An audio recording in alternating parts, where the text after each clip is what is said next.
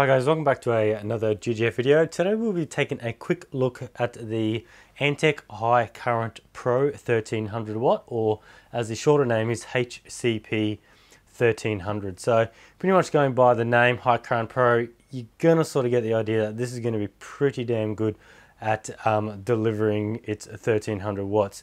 Now, just to give you a bit of an outline for this video, I'm not going to do a full in-depth review.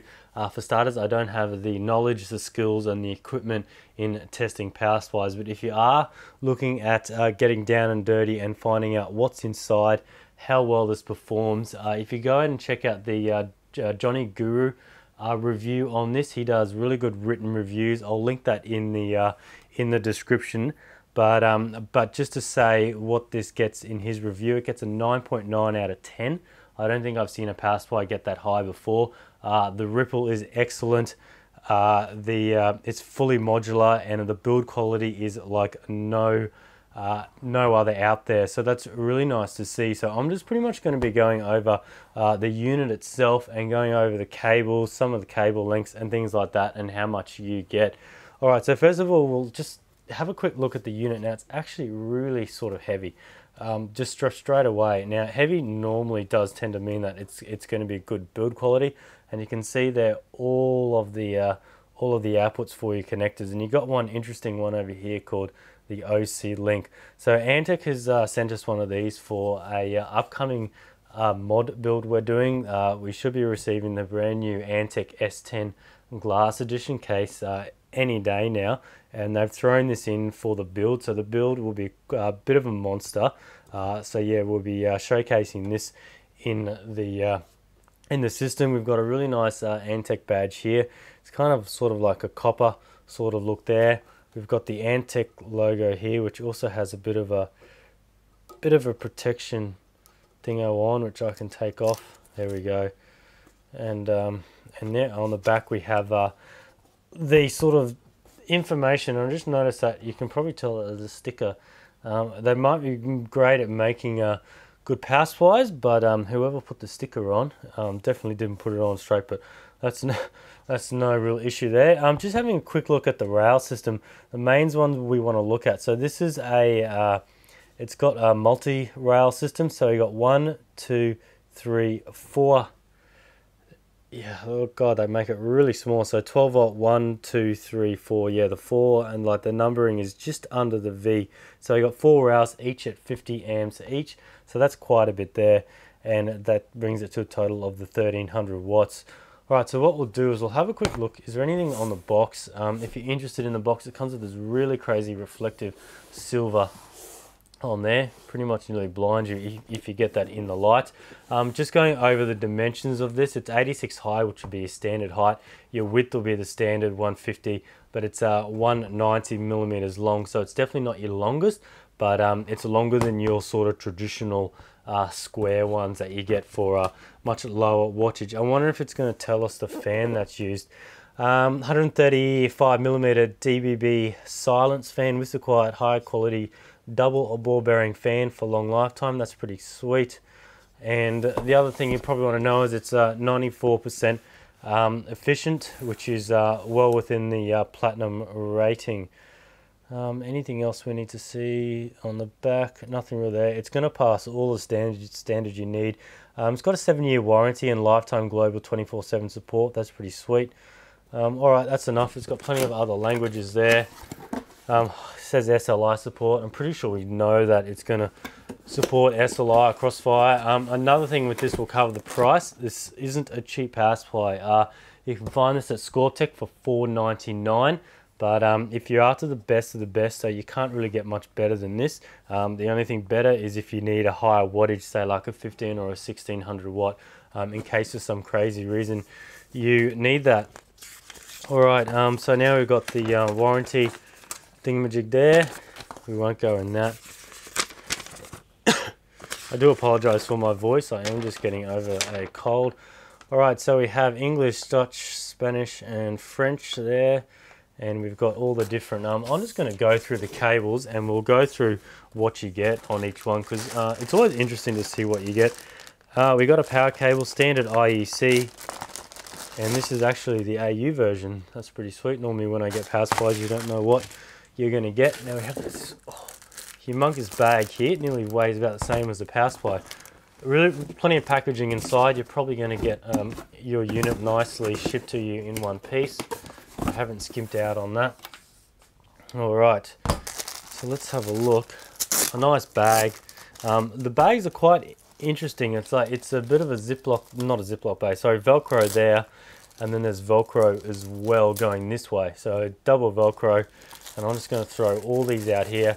Another area that they've done well after, I also did check out the Jonny Guru review as well, just to get some background information on this power supply.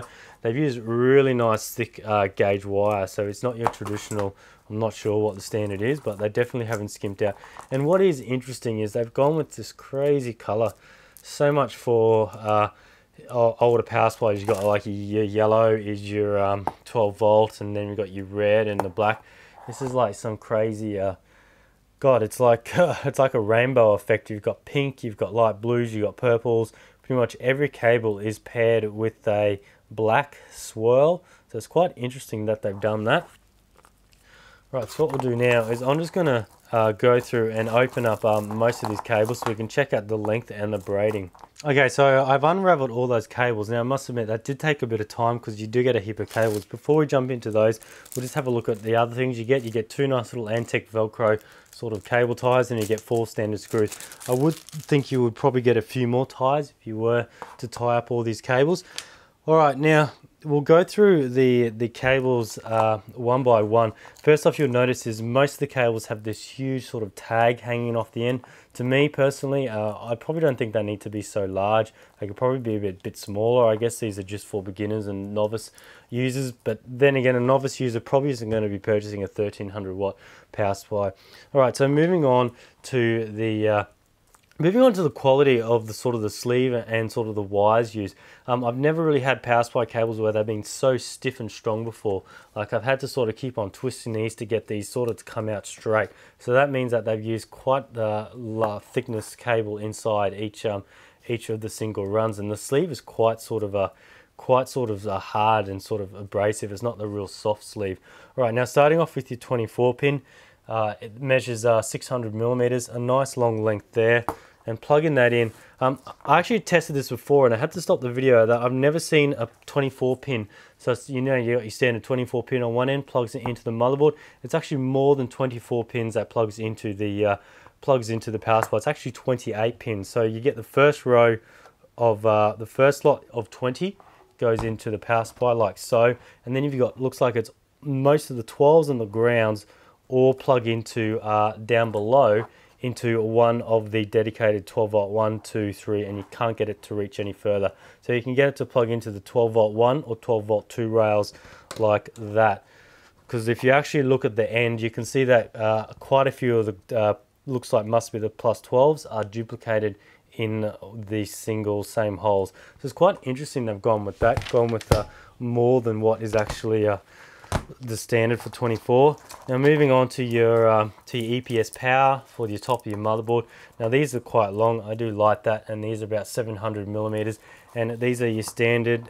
One of these is your solid 8, and one of these is your dual 4s, but I'm pretty sure not much has 4 these days. I guess that's more of a board that has an 8 and a 4. I'm pretty sure that some of the Asus Maximus formula boards were doing that.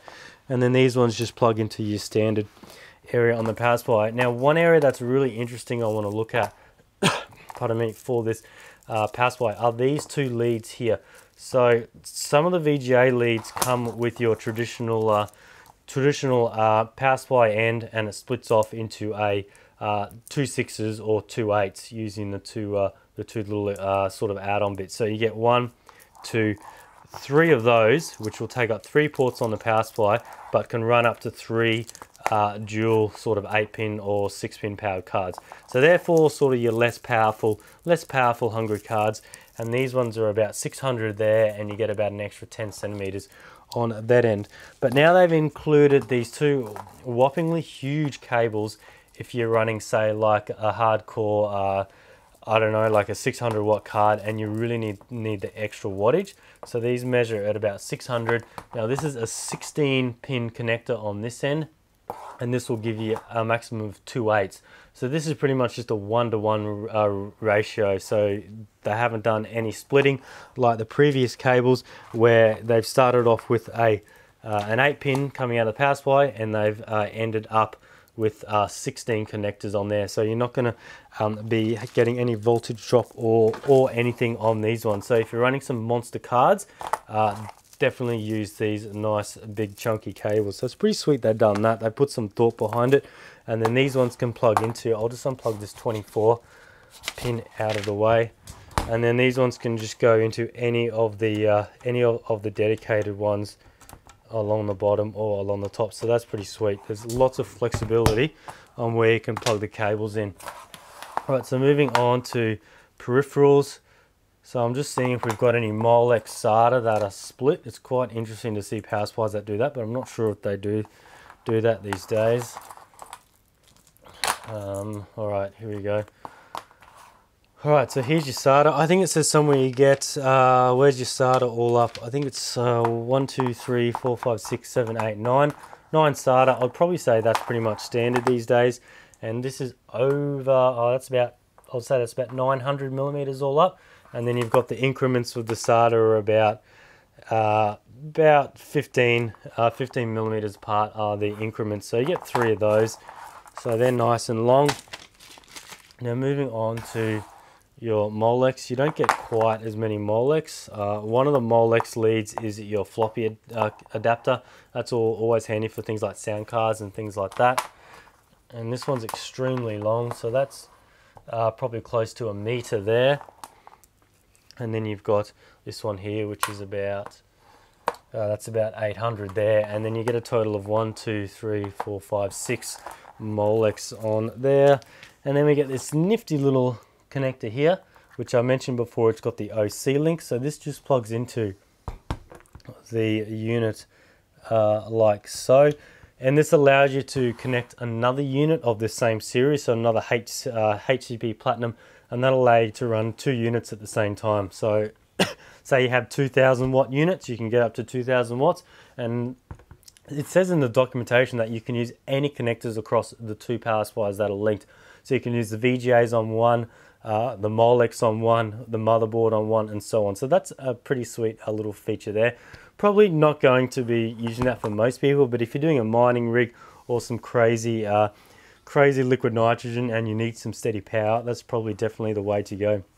Another thing I noticed that's quite cool that I do like is the logos are flipped. So you got the Antec on this side, but then when you're on this side, the Antec is upside down.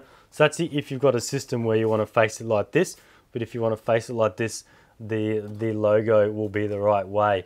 Many times I've had it, you get the logo this way, you want to mount it like this for some reason, and the logo is upside down. So that's pretty sweet that they've done that. But yeah, apart from that, I just want to keep it pretty short. Don't want to go on too long. I'll be doing quite a few videos with this build I'm doing, so you'll definitely see this power supply being used quite a bit in there. But yeah, that's it for this video. So far I'm really impressed, and definitely from the reviews I've seen, this is a monster power supply. I just want to thank Antec for sending this unit out, and thanks for watching, and stay tuned for next time.